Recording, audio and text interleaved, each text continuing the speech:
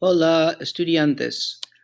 Talking here about accentuation or stress rules on words, like the word, and even it's similar to English actually. Like for instance, like the word kitchen. You say kitchen. You don't say kitchen. I'm going to the kitchen. No, it's kitchen. That means that the syllable ki has what's called the stress of the word. Or like encyclopedia, the syllable p has the stress of the word encyclopedia. You don't say encyclopedia.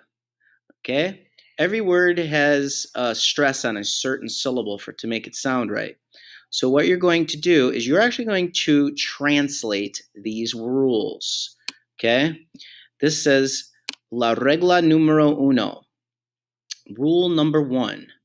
So what you will do is, if I can get the thing to point it out here, it's not showing up over here.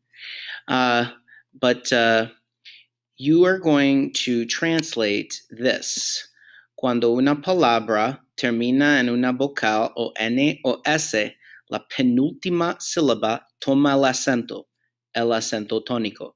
What does this rule mean in English? You're going to type it on a Google Doc, and you're going to, like I said, you're going to write it out in English, not Google Translate. Okay, try to figure it out without using Google Translate, SpanishDict.com. Let me see if I can get the pointer here. Mouse pointer, hide cursor. Okay. So once again, that's that. Mouse pointer. There we go. Focus mouse. Okay, so here you have first la regla número uno. And then you can look at the exam. These are just examples. You don't have to write anything there. And then you'll write la regla número dos, rule number two. And then you write in English what this means. Okay? Cuando una palabra termina en cualquier consonante, la última sílaba toma el acento tónico, excepto para N o S. And then you'll look at the examples. And then you got la regla número tres. Same thing. You're going to translate this sentence.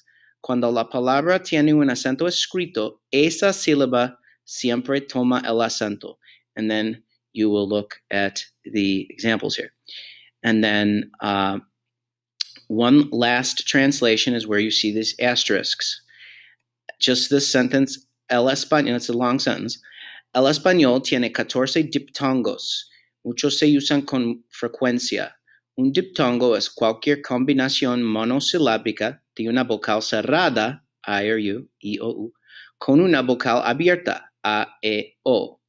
And then you don't have to translate these A, B, and C. I would still like if you can read them over and look at the examples, but those ones you don't have to translate. So just to reiterate, it's not three sentences, because this one has two sentences. But you translate this rule number one, rule number two, rule number three, and then about the diptongos, this where you see these asterisks, this El Español up to A, E, O. You'll put that on a Google Doc, and then you will send it to me.